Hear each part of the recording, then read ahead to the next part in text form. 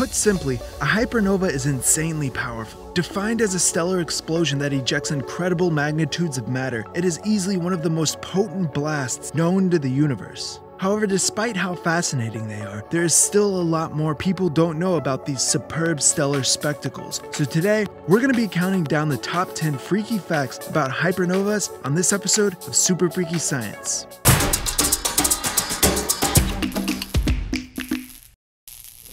To stay updated on our most recent videos, don't forget to subscribe.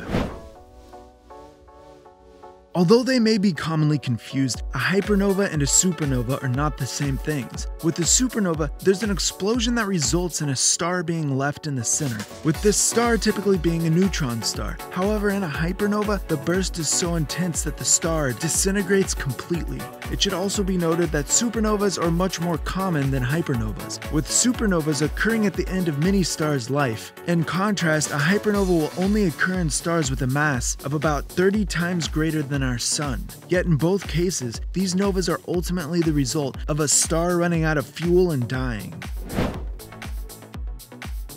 A gamma ray burst, or GRB, typically occurs after the formation of a hypernova, and although exactly how they are formed is not yet known, what we do know is that the GRB forms two polar opposite pieces of matter known as jets. These jets then shoot out from each end of the star, creating a laser that lets off gamma ray bursts. NASA estimates that there are hundreds if not thousands of GRBs that occur every single day.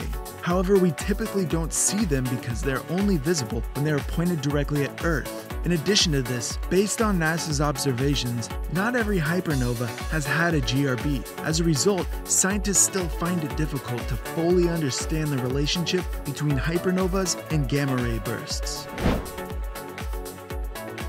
Believe it or not, the first time a hypernova was mentioned in astronomical literature was in 1982, when it was hypothesized that a core collapse supernova could be much stronger than originally thought. However, the first time astronomers were able to actually witness a hypernova was much more recent, as we'll see. Now, the distinguishing factor between a hypernova and a supernova is that the former usually refers to a core collapse supernova about 5 to 10 or sometimes 100 times brighter than a supernova.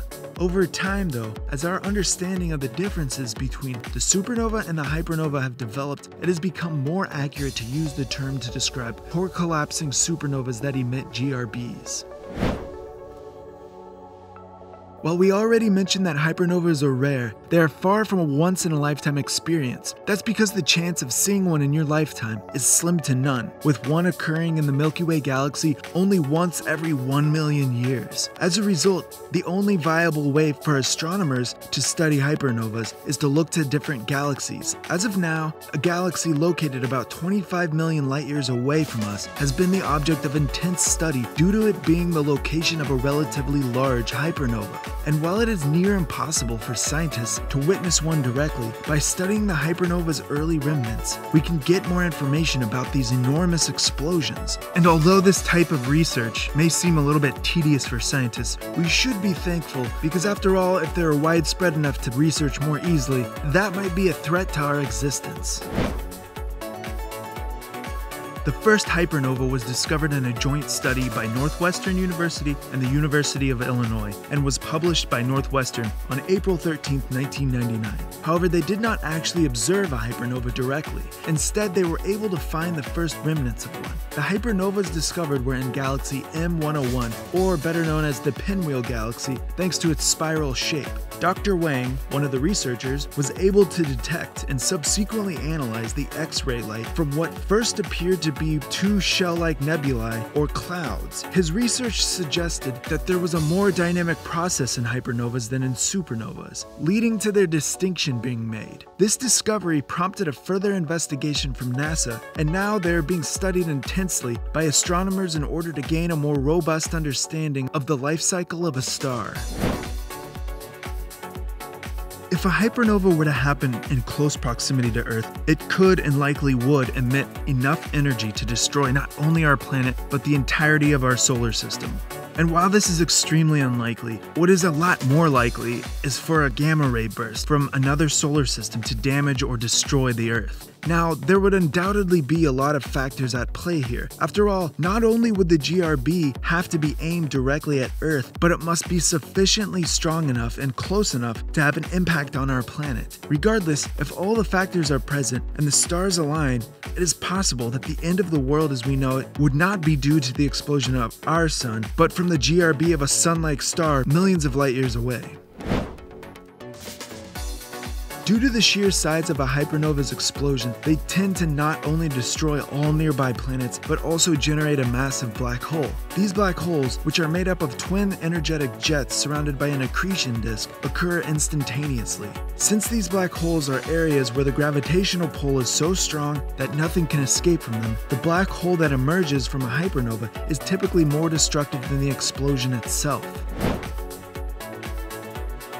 While we know that novas are strong, the sheer power of them is probably even more significant than you could possibly conceptualize. According to Daniel Wang, an astronomer at Northwestern University, quote, "Hypernovae are possibly the most powerful explosions in our universe since the Big Bang," unquote. And the math certainly backs this up. After all, in 2016, a group of astronomers discovered that a supernova explosion could easily shine 570 billion times brighter than the sun, with their calculations indicating that hypernovas would be even stronger. For reference, that would be the equivalent energy output of 10 trillion billion megabombs. But what their research didn't indicate was precisely what could cause an explosion large enough to result in the creation of a hypernova. Even though the exact figures aren't known, I think it's pretty safe to say a hypernova is gonna knock any fireworks show out of the park.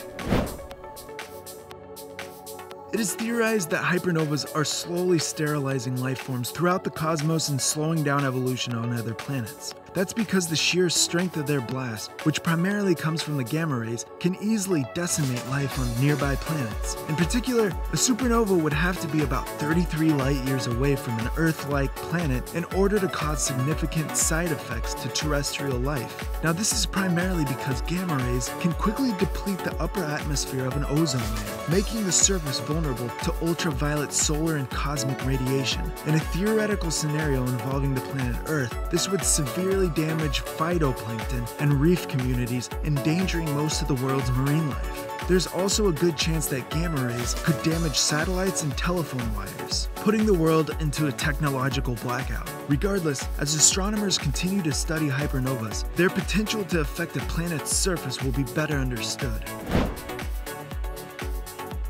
As we've previously mentioned, gamma ray bursts and hypernovas basically go hand in hand, but what we didn't say is that hypernovas first appeared as a hypothesis for the existence of gamma ray bursts. You see, GRBs were first discovered on US military Vela satellites in the 1960s, and these satellites were able to determine that these rays are the result of bigger explosions than anything they had ever observed before. Now, this evidence was first presented at Princeton University by Bohdan Pakzinski, and while astronomers did not immediately make the connection between GRBs and hypernovas due to them realizing that GRBs tend to appear close to large star-forming regions, they were eventually able to put two and two together. On a less cataclysmic note, thanks for watching Super Freaky Science, and don't forget to subscribe.